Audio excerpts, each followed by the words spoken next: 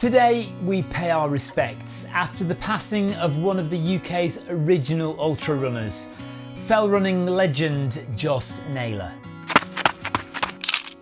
Joss Naylor was born in 1936 in Wasdale in the Lake District. He worked as a shepherd and sheep farmer, which no doubt contributed to his intimate knowledge and love of the fells and the Lake District where he lived, and also to his strength and agility as a fell runner.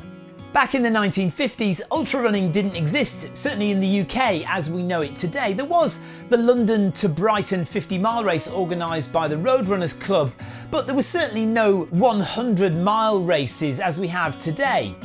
There was, though, the Bob Graham Round. Established in 1932, it became a benchmark challenge for fell runners.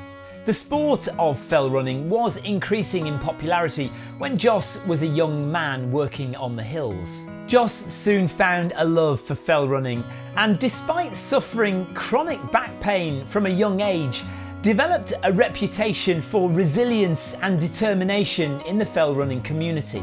Now, many of you will be aware that it took some 36 years for Billy Bland's record on the Bob Graham Round to be broken. And it took the world's greatest ultra runner, Kilian Jornet, to break it. But many people will be unaware that the person who held the record for 11 years before Billy Bland was Joss Naylor. Joss broke the record in 1971 with a time of 20 hours and 26 minutes, and it wasn't until 1982 that Billy ran 13 hours and 53. In 1975, Joss broke the Lakeland 24-hour record, summiting 72 peaks in 23 hours and 20 minutes, a record which stood for 13 years.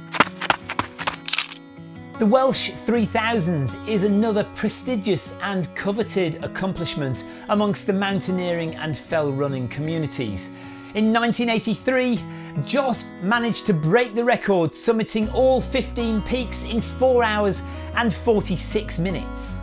Of course, the Montane Spine Race didn't exist when Joss was a young man, but in 1974 he ran the 268-mile Pennine Way in a record time of 76 hours and 36 minutes. And it wasn't until 1989 when Mike Hartley went and ran 65 hours and 20 minutes to break that record.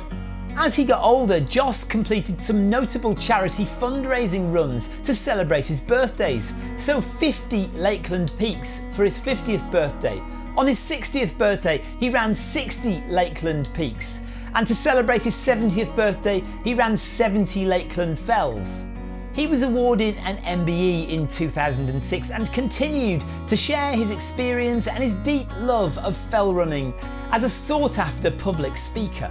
It's too easy to forget where we've come from and how lucky we are to have had trailblazers like Joss to pave the way for the sport of trail and ultra running to grow into the popular and competitive space it occupies today.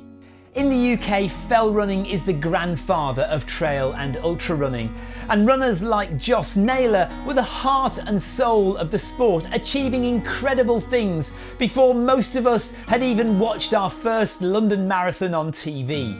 So rest in peace, Joss Naylor, sorely missed but forever remembered, and I will see you guys on the start line next time.